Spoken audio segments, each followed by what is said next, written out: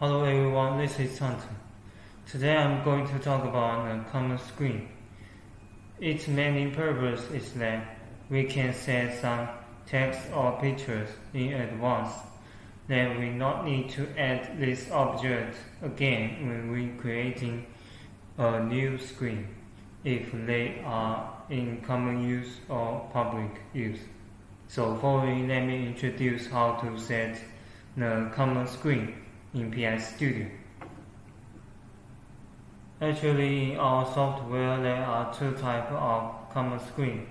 The first one is the common window and the second one is overlapping screen. The common window we can find in this system screen. So if we don't set anything in this common window, we will create a new screen here. As we can see, it is on a default style. But if I copy a text to this common screen, common window here,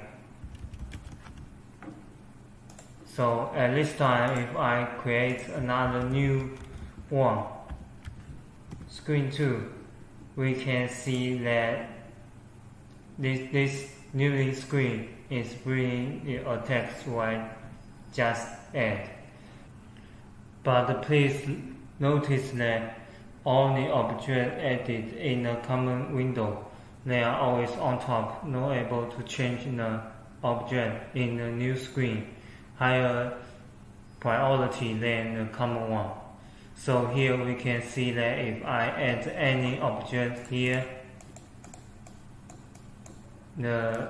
this title is always on top, and I don't have the top option for this object because it's already on the top now.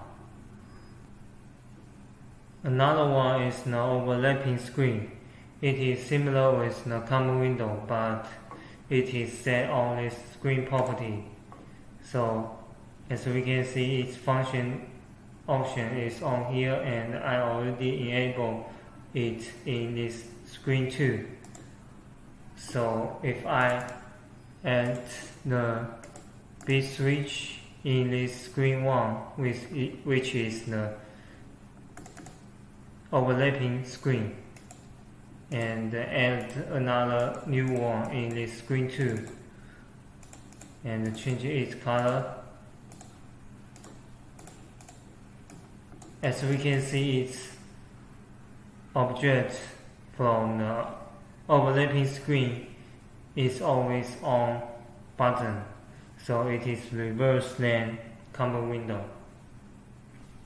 So user can, according to their needs, to choose the common window or overlapping screen to use. There are all the content I present today. Thanks for watching. See you next time.